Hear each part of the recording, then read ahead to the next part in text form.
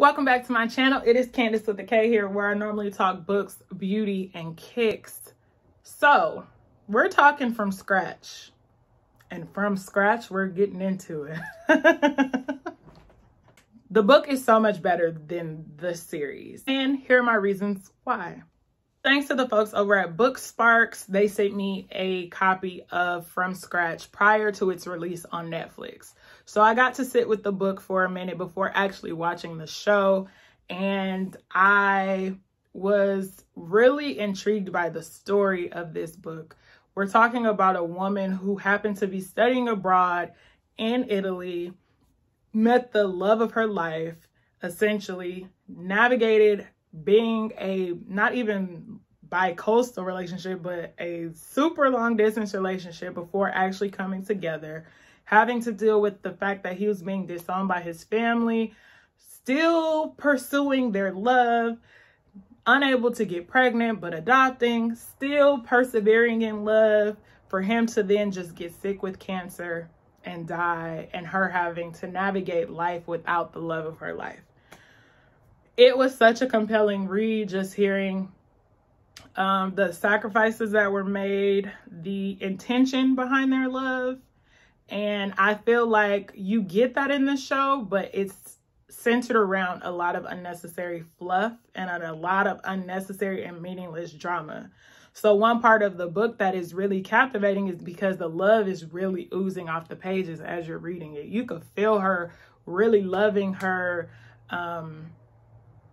His name is not Nino in the book. It's Sorrow. Her husband, she really loved her husband, loves her husband. And I'm not saying that she doesn't in the show, but the character change is to dramatize it. And I get that because we couldn't watch 8 episodes of just them being madly in love. So some of the unnecessary drama that we see in the movie or series that we don't see in the book is kind of these conflicts with their mother, her sister, her mother being kind of like bratty. The stuff about the dad is true because in the book, the dad is very detached from his son and all of that.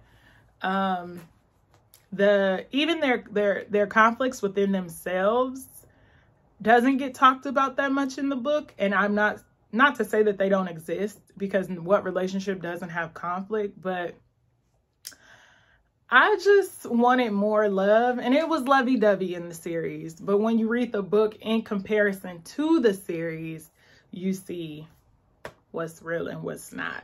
I think if you have the opportunity to read the book, you should, only because of how well it is written. And it goes back and forth between when they were first meeting to like post-death, then, you know, navigating these different stages of life, but back and forth between America, Sicily, prior to his death, post his death. I think it's really well written. I will have the book linked down below.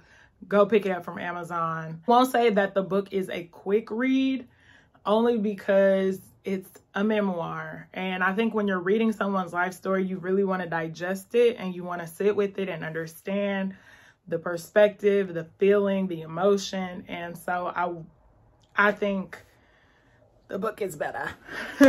I mean, there aren't many cases where the adaptation is better than the book, but I would have loved if they stayed more true to the book. The name change kind of threw me. The change in career threw me a little bit. Them trying to make the surrogate seem like she was a college student from UCLA when she really went to Oakland. Like, these are spaces where you could put certain cities on the map. Talk about them. The whole like blow up at the family dinner between their parent, like his dad congratulating his sister for getting engaged, or her sister for getting engaged. These kind of just small details, they leave an impression. And I understand it's inspired by, so you have more of a wiggle room, but if we could have kept it true to the book, I would have been A-okay. I don't really have much else to say about it. This is Candace with a K. Be sure to follow Candace with a K Reads, and I'll see you in my next video. Peace.